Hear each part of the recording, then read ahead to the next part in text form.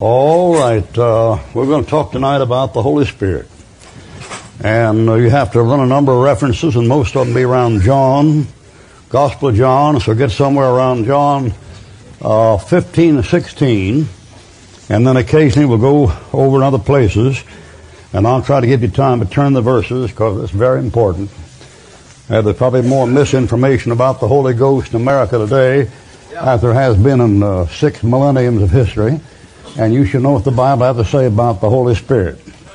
Baptists have been kind of leery of talking about the Holy Ghost, at least in most places around the country. So the Charismatics got them a good opening to step in there and really mess it up good.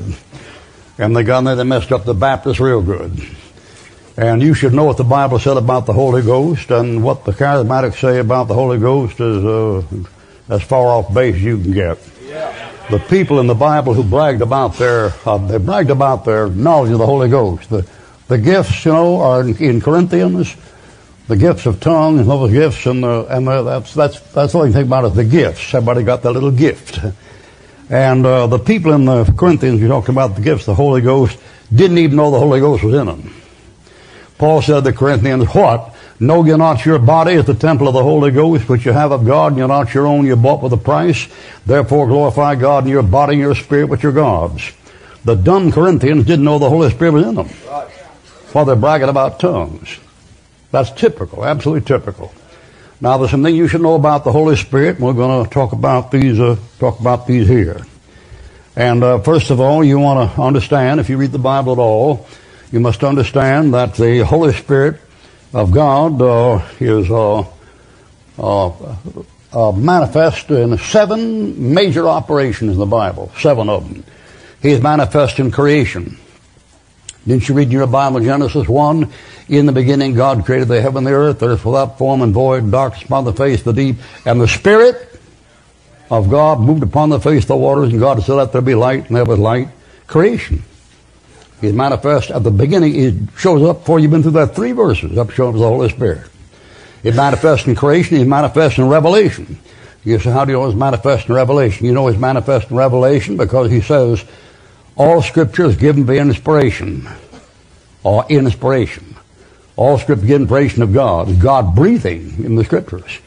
The Holy Spirit is the inspiration, means God's breath. That's the Spirit. He's manifest in Revelation. He's manifest in inspiration. He's manifest in incarnation. Jesus Christ is not only born of God, he's given birth by the Holy Spirit. The power of the Most High shall overshadow thee. Therefore that holy thing that should be born of thee should be called the Son of God. That's a reference to the Holy Spirit, the Holy Ghost, conceiving Jesus Christ and Mary. The Holy Spirit is manifest in creation and revelation, inspiration. The Holy Spirit is manifest in incarnation. God was manifest in the flesh, the book says. Well, if that isn't all, he's manifest in regeneration. Born of the Spirit. Except a man be born of the Spirit, you must be born again. He's manifest in regeneration. He's manifest in sanctification, intercession. By sanctification, it means you're set apart. Paul said you're set apart by the Holy Spirit. Set apart by the Holy Spirit, that's sanctification and intercession. The Holy Spirit makes intercession for us with groanings which cannot be uttered. That's how important the Holy Spirit is in your Bible. And the first thing you need to know about the Holy Spirit is this. The Holy Spirit convicts of sin. Your New Testament talks about it reproving, convinces of sin, reproofs of sin, convicts of sin. That means the Holy Spirit, and I'm just going to draw an outline now. We're not going to make it a solid picture of Christ with flesh on the hand, because the Holy Spirit's the Spirit and invisible. And it's the Holy Spirit that puts his finger on your heart and says you're a sinner. If you have a Bible, turn to John chapter 16, look at verse 8. John 16, verse 8. The Holy Spirit was brought into this world to reprove men or convince man of 3 things. And they're given in the passage. You don't ever hear the Charismatics even talk about it. They don't know why it's even here. There's John chapter 16, and look down verse 16, about verse 8. And the Holy Spirit's going to come, and he's going to reprove the world of sin, righteousness, and judgment. He's going to convict of sin. Why of sin? Why of sin? Because they believe not on me. What verse is that? 9. See that thing? When the Holy Spirit comes, He doesn't convict you of drinking or adultery or fornication or lying or swearing or stealing or killing. That's just talk. When the Holy Spirit comes, He convicts a man of the sin of not believing on Christ. It's right in front of your face. Now, the Holy Spirit can show you things in your life that aren't right, and your conscience can bear witness that you're doing wrong, and the Holy Spirit can give you stuff to show you when you're doing wrong, but He's not in the world today to convince men of sin outside of the sin of rejecting the cure for sin. That's the problem. You're all going to sin anyway. Your problem is how to get saved from sin, right? Well, that's what He's in the world for. He shows you the cure. The cure is Christ. If you don't accept Him, you don't accept the cure. If you don't accept the cure, what difference do your sin to make? One sin's as good as another. There is no difference. All of sin that comes short of the glory of God. They say, well, no sin will enter into heaven. Well, then you won't make it. And I won't make it. If no sin will ever heaven and we go the way we are, none of us are going to make it. What you got to do is get the cure. What you got to do is get a sinless person to take your place. And that's what the Holy Spirit convinces of. He convinces of sin. He convicts of sin because they believe not on me. Conviction is not a feeling. Conviction is a realization. The heart is deceitful above all things, is desperately wicked. Now, I'm drawing you a Valentine there because can't you draw a left ventricle and right ventricle and the valves and all that kind of stuff. But you understand when I talk about the heart, I'm talking about like, let's trade hearts. So I lost my heart, she lost her heart. He's got his heart, she got his heart, he got her heart, he lost my heart, it's around here somewhere, can't find the thing. All that kind of stuff. You've made a lot of mistakes in talking that fast. I made one this morning. I said a guy fell off a typewriter. That's quite a shot, fall off a typewriter and break your fool neck. Been a mighty big typewriter. It's one of Paul Bunyan's typewriters. I meant to say tightrope. See, but there's many a slip twixt tongue and lip, That's how that thing goes. All right, convinced of sin. And then the next thing you have to do with is regeneration. It's a strange thing when you talk to people about the thing that bothers them and what they're under conviction of. It's funny they never mention the main sin they ought to be under conviction about. How many sinners have you ever heard say they were sorry they rejected Christ? Isn't that a strange thing? They're sorry they got drunk. They're sorry they got caught. They're sorry they did this. But when you ever a sinner say, oh God, please forgive me for not accepting your Son. And that's what He's here for. You know what that shows? That shows the Holy Spirit isn't taking much time out to deal with folks like He used to. That shows the country's in trouble. Now you take Jack Hyles, his father-in-law was an unsaved man. His father-in-law was an unsaved man, and his daughter was saved, married Jack Hyles, and Hyles was saved, of course, and he witnessed to his father-in-law, but didn't get much anywhere with him. And right before that fellow died, he was a good Texan, typical Texan. I mean, paid his bills, took care of his family, all that kind of stuff, but just lost as a golf ball in high weeds. And right before he died, he had a terrible onset of cancer and went from about 230 pounds down to about 135.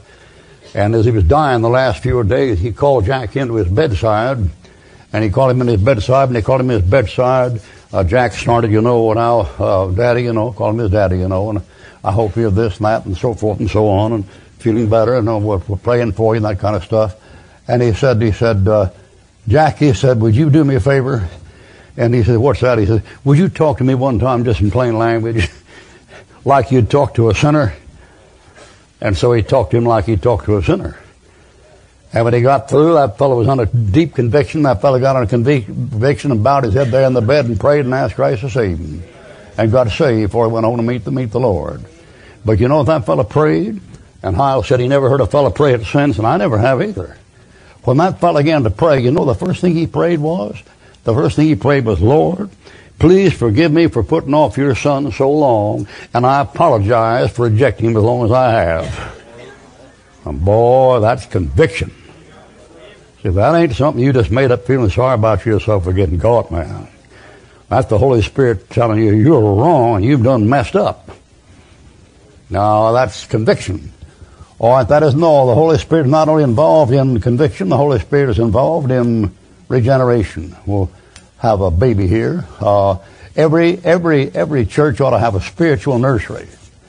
And what is a spiritual nursery? A spiritual nursery is a place where the church brings forth babies. You say, what? Babes in Christ. If any man is in Christ, he is a new creature, and desire the sincere miracle of the word, that you may grow thereby. So every church ought to have a nursery in it for born-again new Christians, saved people. He says about a new Christian, he says, desire the sincere milk of the word, that you may grow thereby. Which means every new convert is like a brand new baby. And blessed is the church that brings forth children into this world, born again, born by the Holy Spirit. One time we had a little boy in our church over there at Brent, a little boy about 10 years old. He got saved, and he began to witness right away. He just witnessed all over the place. And the next door neighbor got really upset with him because he was witnessing that little girl. And I guess she was about 8, and talking about being saved and telling her she's going to go to hell. She should get saved, that kind of thing. And Mom and Daddy kind of got upset, you know. It's child abuse and all that junk. And they called the parents of this little boy's, they called their attention, this boy's parents, who also were members of my church.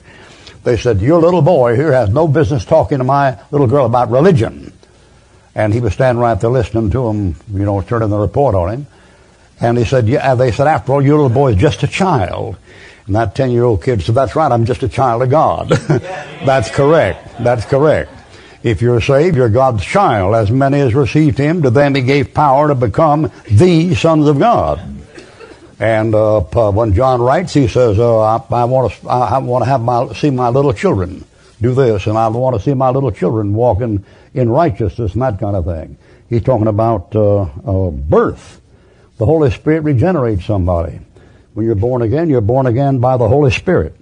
The Holy Spirit comes into the Christian, and when the Holy Spirit comes into a Christian, then the resident should be the president. What do you mean by that? I mean, the resident of your body, what know you not your body, the temple of the Holy Ghost, which you have of God, you're not your own, you're bought with a price. The resident should be president. He ought to be running the place, you know. The boarder should be the boss, see? I mean, the B-O-A-R-D, the guys, you know, fellow find a place to stay. But when the Holy Spirit comes in and find a place to stay, he should run the place. That's the boarder should be the boss, and the resident should be the president. What know you not your body is the temple of the Holy Ghost, which you have of God, you're not your own, you're bought with a price. He regenerates. I trace my family tree back to Lord Jesus Christ. You say, why? Because he's my spiritual father, and my human spiritual father was Hugh Pyle, and Hugh Pyle led me to Christ. That's my family tree. Now, I don't trace my family tree back to a monkey and a banana tree down in South Africa.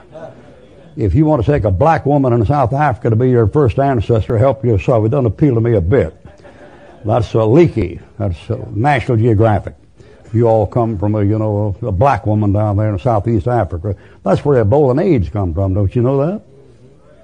Not within 100 miles of it. That's a pretty rough place to have a start. One time a fellow was talking with a Christian about these things. He was telling this Christian, you don't believe in evolution, you should believe in evolution. And he said, where'd you come from? And the guy said, we came, you listed all this stuff, you know.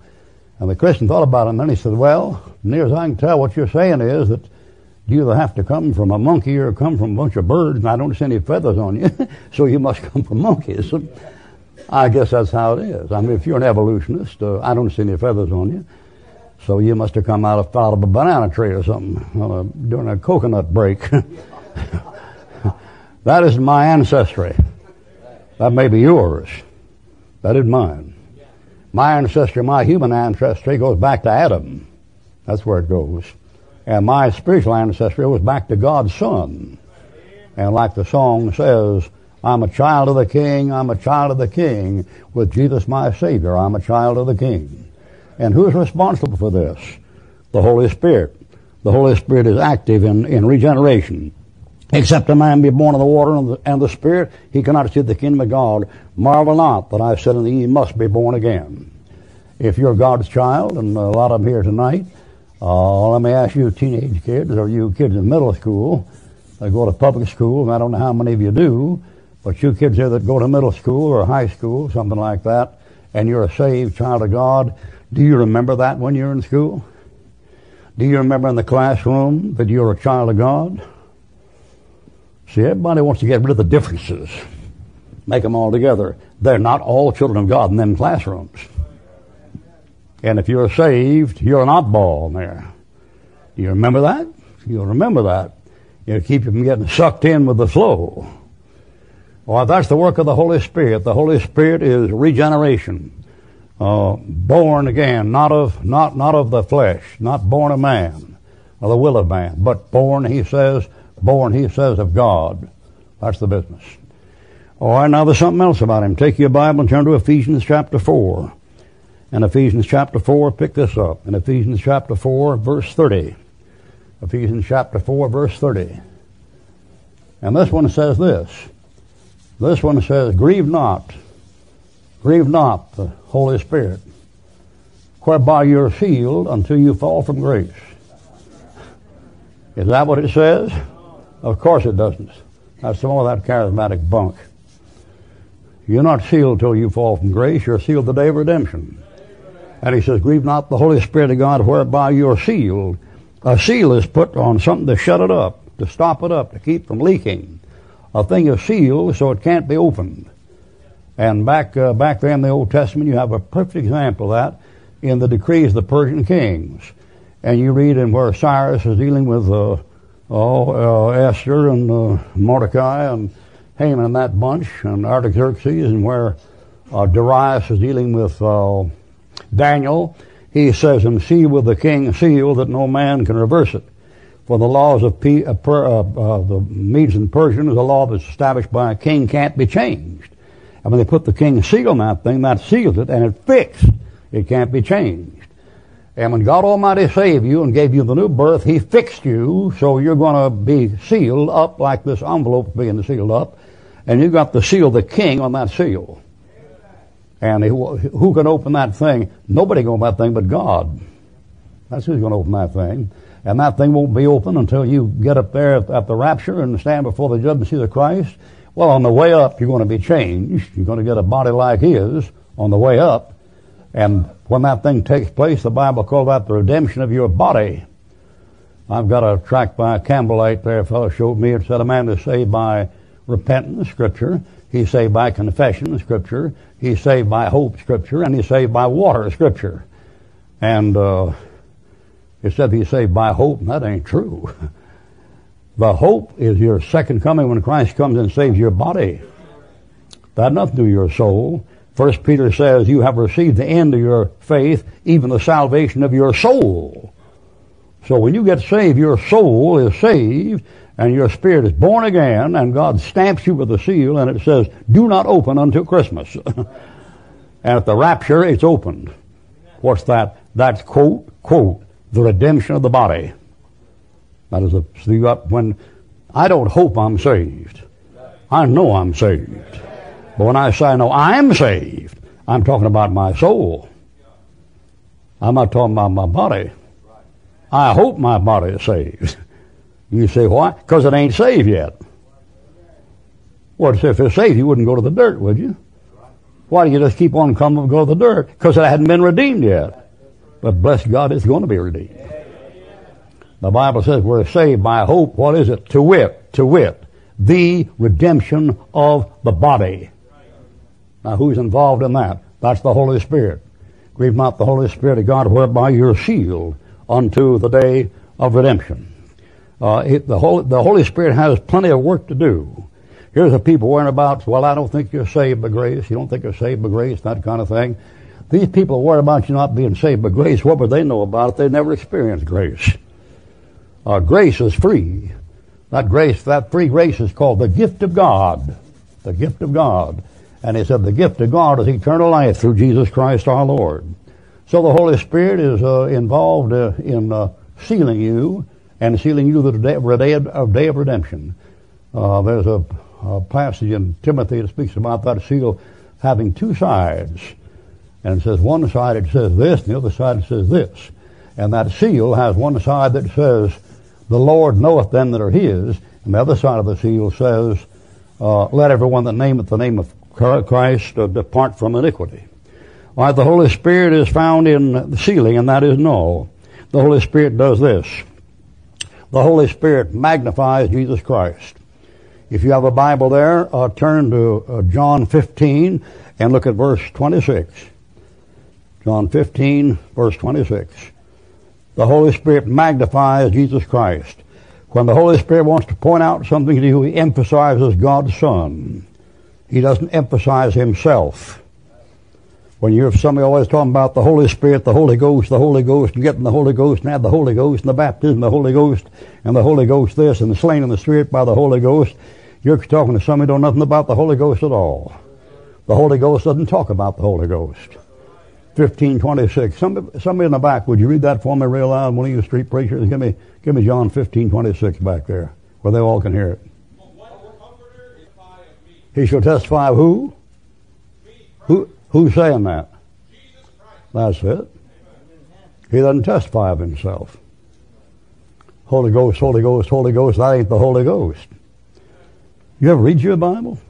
1 Corinthians? Paul, apostle of the Lord Jesus Christ, called to be an apostle by the grace of God and the Lord Jesus Christ.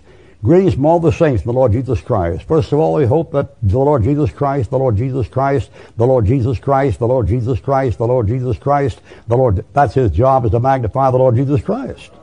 All this other kind of stuff, it's a bunch of stuff. The Holy Spirit magnifies Jesus Christ and calls your attention to him. You have a perfect example of that in the Old Testament, which you think a fellow could get if you read it a couple of times. In the Old Testament, there's a case there where Abraham's looking for a bride for his son. And you know what Abraham's a type of. You know your Bible. Abraham's a type of God the Father. And Isaac is a type of God the Son. You know that from reading your Bible, if you read your Bible at all. And so he says, I want a bride for my son. And who's his son? His son's going to be a type of Christ. He says, I want a bride for my son. And he says, okay, go up there in that foreign country up there, or where I came from, and get me a bride for my son. And Eleazar is the type of the Holy Spirit in that passage. And the Eleazar goes up there to Laban's place up there in Mesopotamia. And when he gets up there, he meets Rebekah, the virgin at the well. And she says, we've got provident room for the asses and the camels and stuff. Come on home with me and we'll get you a dinner. And we're glad to see you because you're kin to us. So he goes home with them, sits down at the table. And he sits down at the table and he tells them about what he'd done. And they say, we'll get you something to eat. And he says, I can't eat first till I tell you about my master. That's the picture of the Holy Spirit. And he said, my master did this, my master did this. My master said, put your right hand on my thigh and swear to me you won't get a bride for my son out of the women of the land, and go to the country I came from and get me a bride from there. And he says, so I went and I came up there by the well and I prayed and I said, Lord God, if you're going to bless me, may if a woman comes to me and says, I'll give you water and your camels too, let that be the one you've chosen. And along came your girl. And she said, I asked her for a drink. She said, I'll get you some and your camels. And he said, I want to tell you about my master. God had given him many herds and made him rich. And he had a son. He wanted a bride. All he wants to do is talk about that son.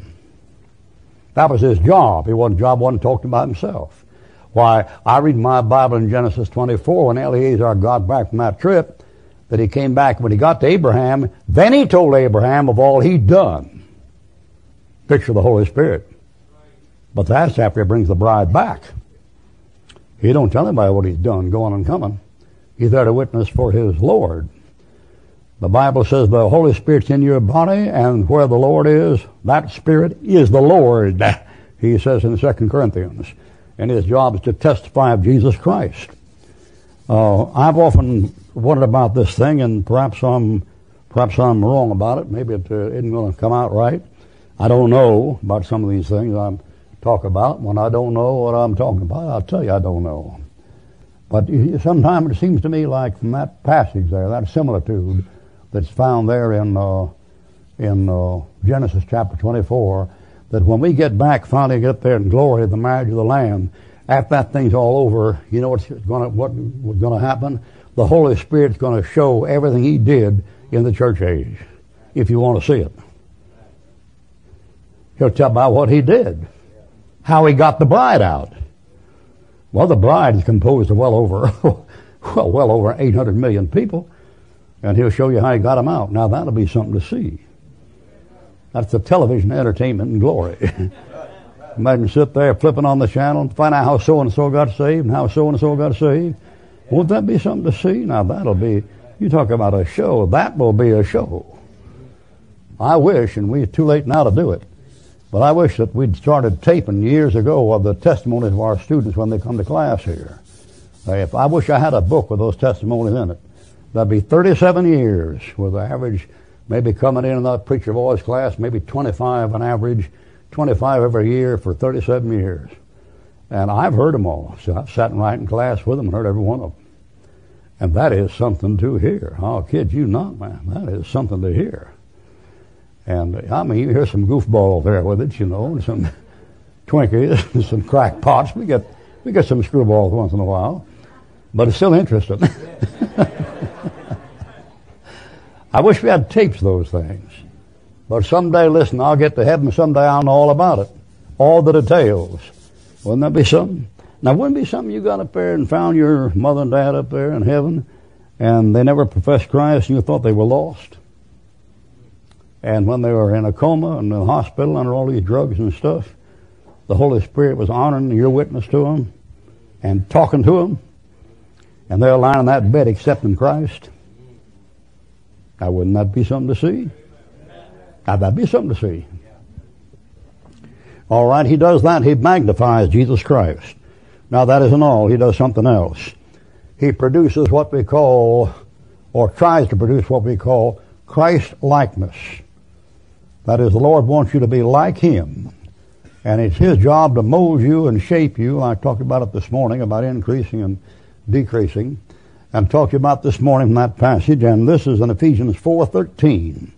If you have a Bible there, turn to Ephesians 4:13. And there you'll find this thing about Christ-likeness given. And that passage there, when he's talking about those things, he's talking about till we all come in the unity of the faith, to the measure of the stature of the fullness of Christ. Now, it's obvious that that isn't going to happen here. But it's obvious that no matter how much you try to be Christ-like, and I hope you do, you're not going to attain perfection. I'm not going to attain perfection here. There's going to come a time out there in eternity when you're going to be just like Jesus Christ. The fullest, the measure of the stature of Christ, you're going to be exactly like him. That's clear.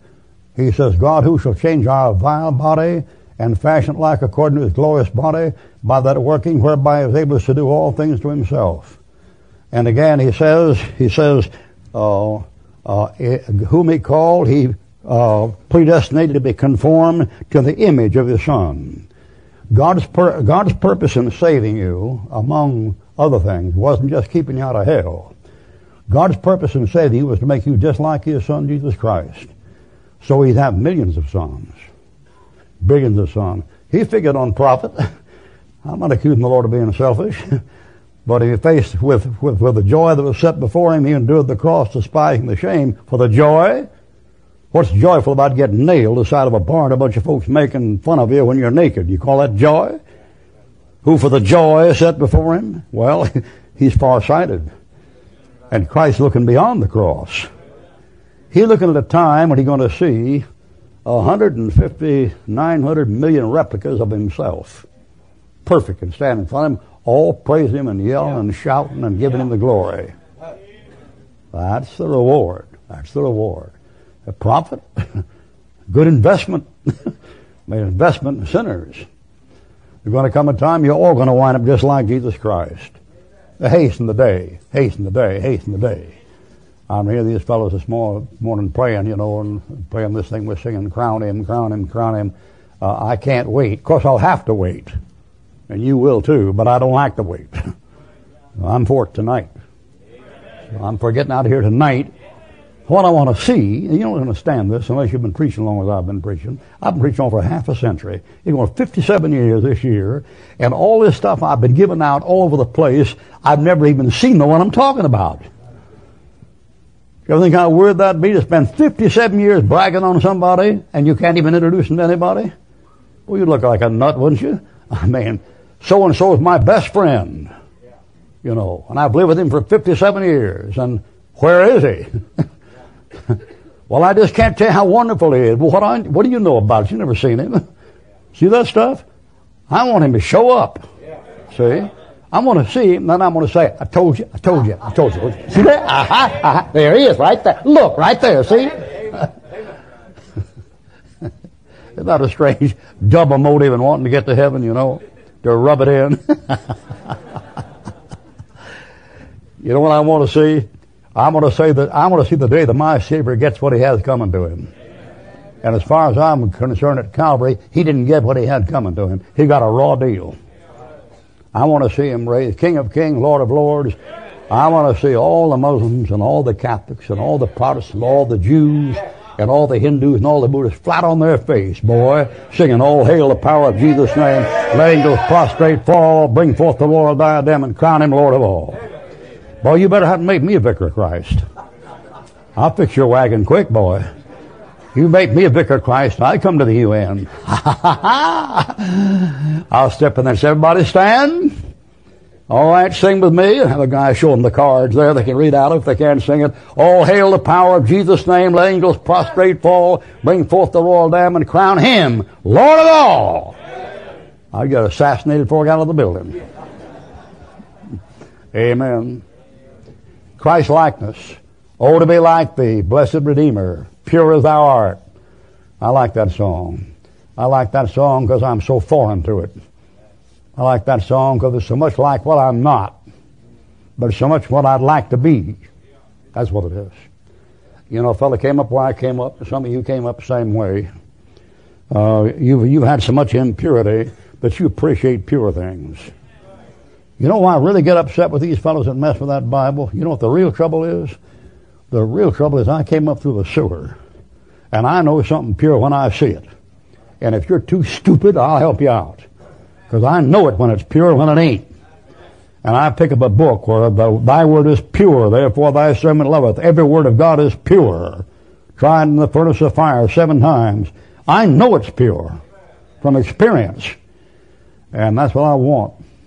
I want something like that. That's what I want. Now, bless God, someday I'll be completely pure. And just like him. And if you're saved, that's going to be your condition too. Hard to believe, ain't it? Go home tonight, look in the mirror. And say, now there you are, just like Jesus Christ. You'll get laughing. It's pitiful, man. It's pitiful. But that's the way she's going. And every day of your life, if you're growing in grace, God is working you closer and closer and closer and closer. That's the work of the Holy Spirit. You don't hear charismatic talk about that either. They don't give him very much credit. They think he just makes people blabber in tongues and flops them down in the Spirit and gives them a good feeling once in a while. You sure short-sheeted him. He got plenty to do. Oh, it's Christ likeness. Christ likeness. Like an old color fellow said, the Lord Jesus Christ is the only somebody what nobody can match. That's it. The only somebody nobody can match. Nobody can be just exactly like he is. You take John O. Rice, let a fellow to Christ in jail one time, and he was out there in the bullpen. I've had this happen too, and I borrowed this stuff from Rice when I heard about his experience. And he led a fellow to Christ in the bullpen of a prison one time, and he told the fellow, now if you get saved, he said, you're going to have a hard time of it. And if you don't mean business, you better hadn't accept Christ because of your buddies in here. And he says, they're going to be the first people I'm going to tell about him. And John O. Rice said, okay, go to it, young fellow, you got it. I led a couple of guys to Christ one time up in Bay Minette, Alabama, in the county jail up there. And they were all about 19 and 20, second-degree murder they were involved in. And they were there in the bullpen, I guess, waiting for trial. Or they made the head trial and were waiting there to get transferred on the next jail. And two of them, the 2 kids got saved in the bullpen. There was about 10 guys there, you know, playing checkers and playing cards and looking at Playboy and stuff. I had them right up against the bars and had prayer with them. Both of them got saved. And I said, now, fellas, you're going to have a rough time in here. I know the crew you're with. It's going to be rough. You're going to stand up for Christ. You're going to get persecuted. And one of those kids turned around and faced that bunch, and they got real quiet while we were praying. They kind of held up a minute and looked up, and that one young kid turned around, and right in front of me and the rest of them, he said, I don't owe these fellas here anything. They got me in trouble and like they got me killed. I don't owe them anything. I'm going to live for Christ. Whew. I said, boy, you got it, man. Sick 'em tiger. You got that. You got the real thing. All right. Now, the Holy Spirit prays. He not only prays, He helps us pray. His work is there. Take Romans 8:26. Get a hold of Romans 8:26. You see it there. Romans 8:26. The Holy Spirit not only helps you pray, but He prays. You're told there in Romans chapter 8:26, He makes intercession for us with groaning that cannot be uttered. Hear a bunch of folks talking about the Holy Spirit, and the groaning is in their prayer. The Bible says these groanings can't be uttered. If you can hear them, that ain't the groanings. These groanings can't be uttered. And the Holy Spirit makes intercession for us with groaning which cannot be uttered. That's the Holy Spirit praying for you. How many times have you said, and I've said it enough times, many times, I said, will you pray for me? Will you pray for me?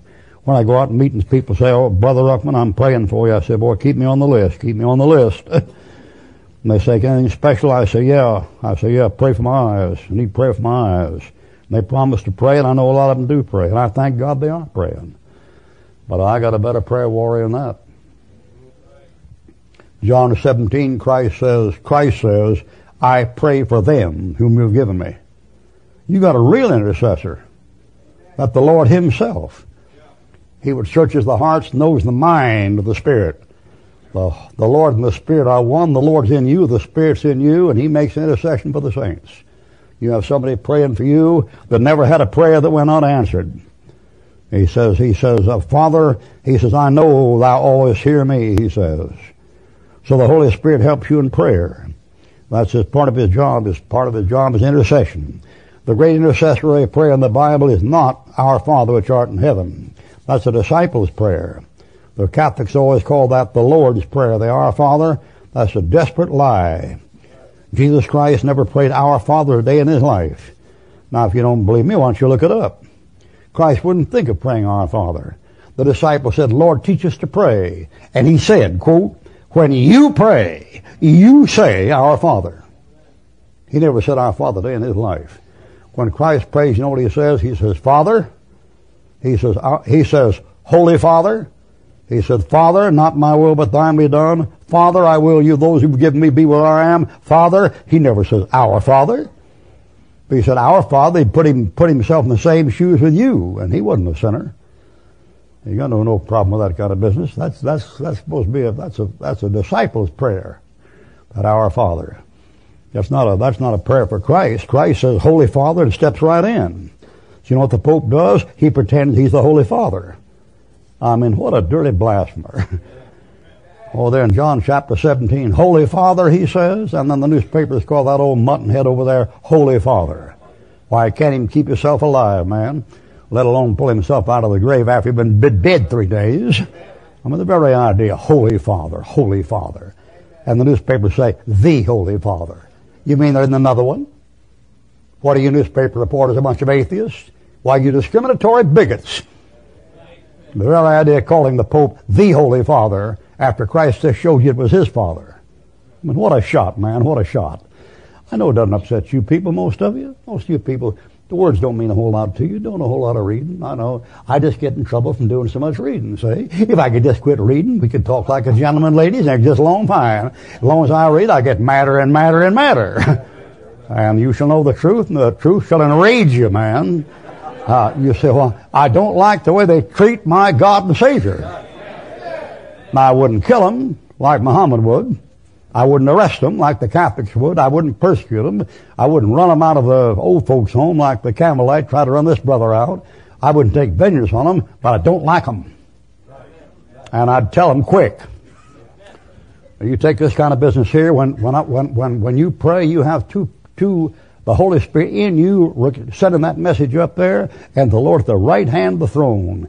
Wherefore He is able to save to the uttermost them that come unto God by Him, seeing He ever liveth to make intercession for them. That's me.